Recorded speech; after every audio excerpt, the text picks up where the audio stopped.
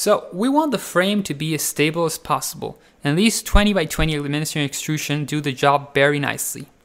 The space inside each face is almost the same measure as the M4 nuts.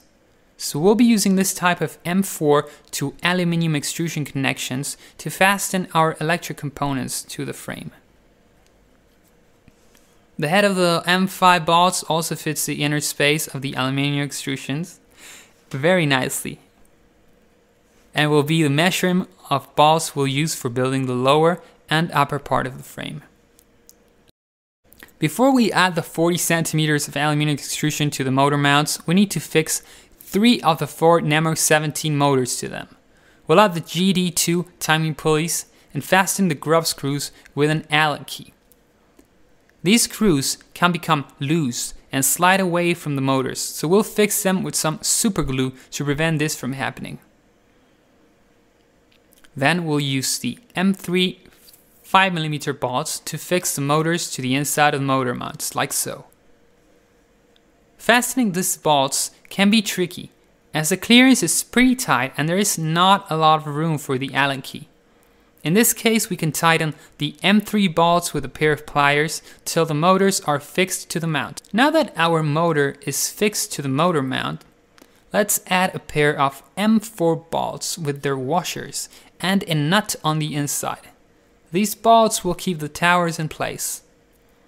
Now let's repeat the process till 3 motor mounts have the respective Nema 17 motors with an added GT2 timing belt pulley and 2 combinations of M3 bolt, washer and nut together. To build the lowered frame, we can now start fixing 2 aluminum extrusion segments to 1 motor mount. Then move to the second one and link these 2 together. First, screw the bolt to the motor mount.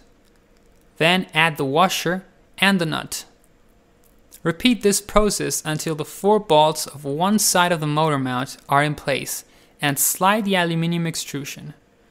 With the aluminum extrusion in, tighten the nuts till the aluminum extrusion is nice and snug within the motor mount. Repeat this process till 2 of the 6 segments are in place and 2 motor mounts are linked together. Now add 2 more segments to the third motor mount. Link them together to the other mount and slide the last 2 aluminum extrusions to fit the third motor mount. This part can be tricky. You'll need to slide the bolts in the aluminum extrusion. Match this distance and push them in the remaining sides of both motor mounts.